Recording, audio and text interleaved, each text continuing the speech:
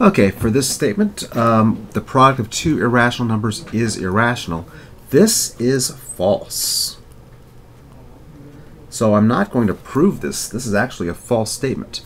It is possible to have two irrational numbers and multiply them and come up with a rational number and not an irrational number. So we have shown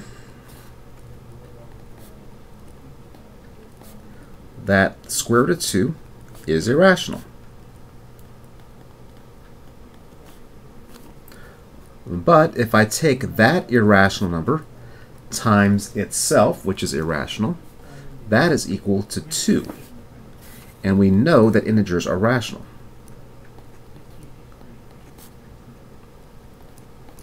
So it is possible for the product of two irrational numbers to be a rational number, so this statement is false.